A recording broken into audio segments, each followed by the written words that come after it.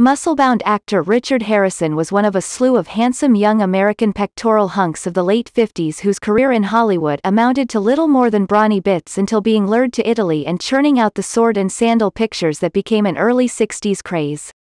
Harrison would end up making over 100 films due to this lucky trek abroad.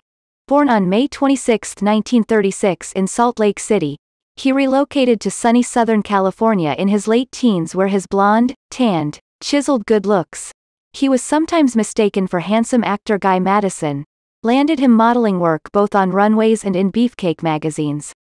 It didn't take long for him to be noticed by Hollywood casting agents.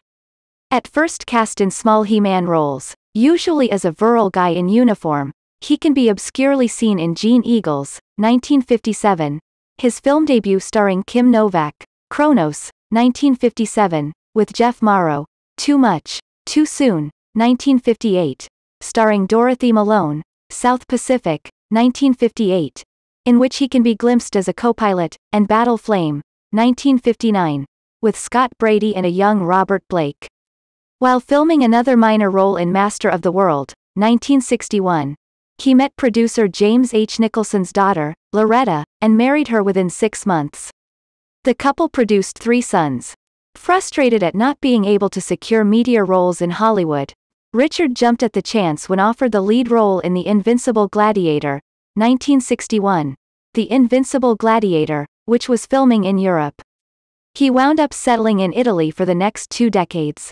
His first role, of course, immediately typed him as another Steve Reeves type and, to avoid being penned in too much as a mythological muscle man, he sought roles in routine spaghetti westerns and spy intrigue.